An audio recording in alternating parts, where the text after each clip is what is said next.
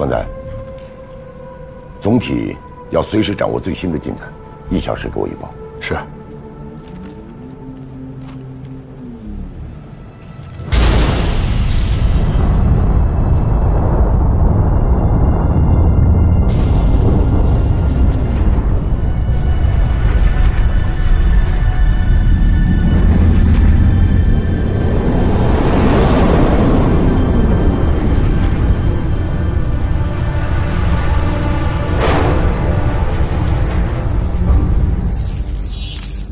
经过仿真验证分析，的确发现借 X 号卫星在昨天夜里第一次入境前，恰好遇到了11年一次的高能粒子群，能量极大，2台测控应答机很有可能均受影响，同时发生了单粒子反转，影响了整个卫星的通讯系统。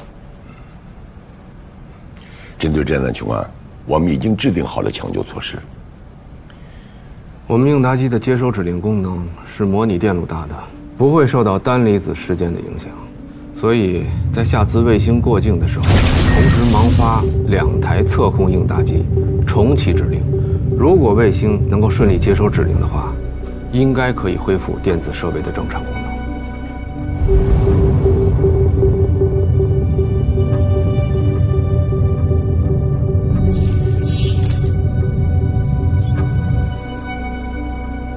各岗位注意，佳木斯站报告，卫星1分钟后入境。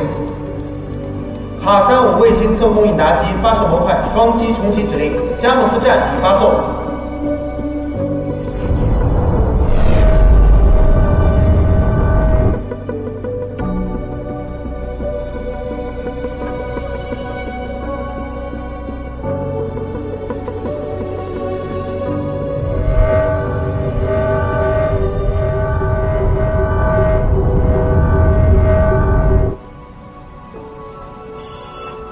遥测了，卫星遥测已收到，信号正常，请各系统抓紧判读。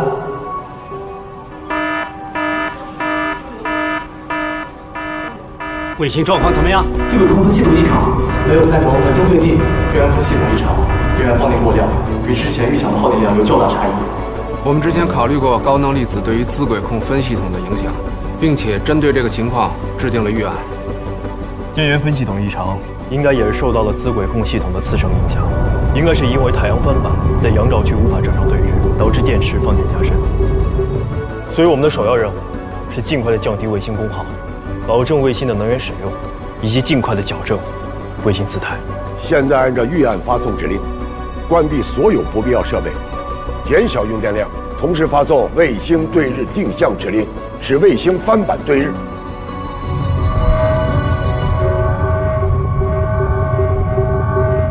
卫星已飞出测控弧段，下一圈入境时间为20点03分。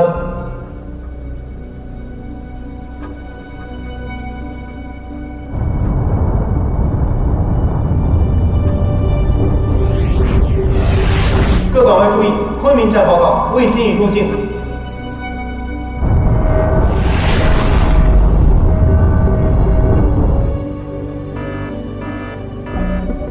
根据遥测显示，自轨控分系统异常，卫星并未转入对日定向稳定模式。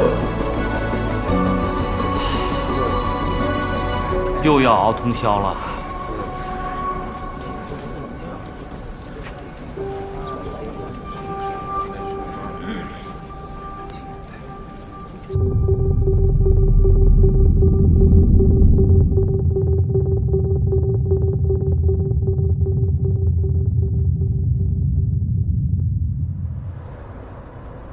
把改好的合同发到我邮箱啊，最新版的啊。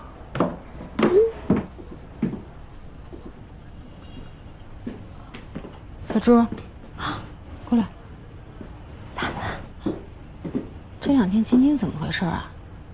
连着3天来工作室了。好像和于老师吵架了。于老师这几天都没出现。不会吧？不是挺好的吗？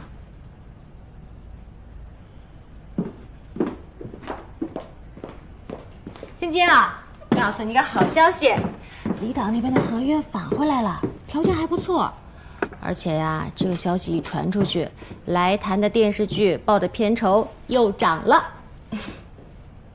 我值那么多钱吗？啊？我是说，一个戏最多会拍5个月，我值那么多钱吗？当然值啦！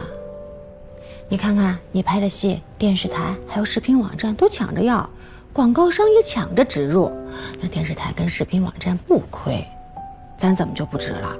现在2线演员都敢要这个价格，何况你呢？是实打实的大1线。我不是跟他们比，那你跟谁比啊？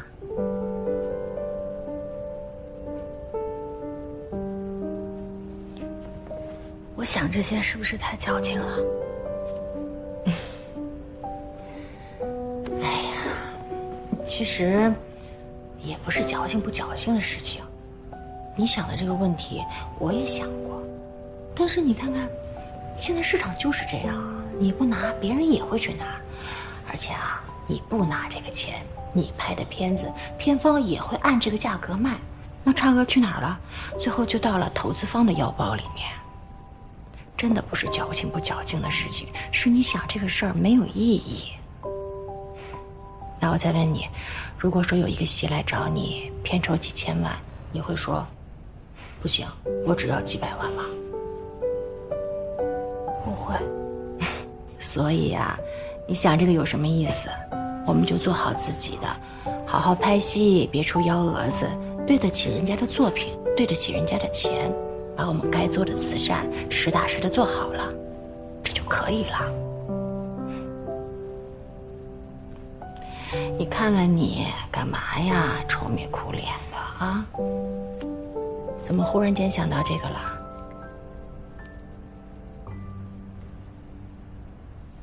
于老师呢？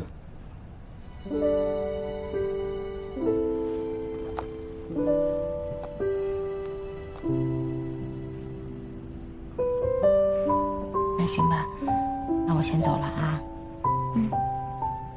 开心点儿。走了啊，有事给我打电话。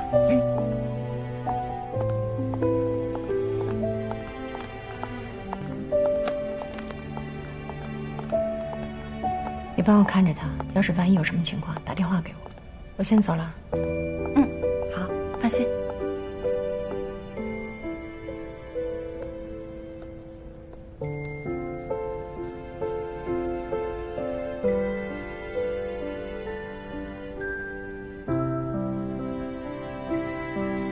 我出差一段时间，归西不定。